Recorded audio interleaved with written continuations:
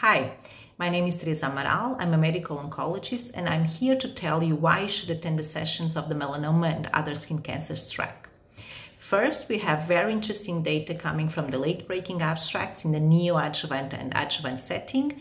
And during the oral presentations, we'll have the opportunity to discuss treatment options for patients with non-melanoma skin cancers.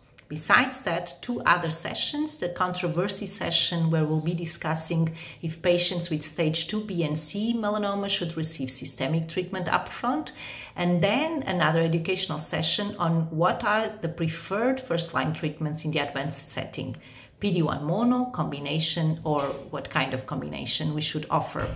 Besides that, the poster session is worth a visit, and please come and make these sessions as interactive as possible.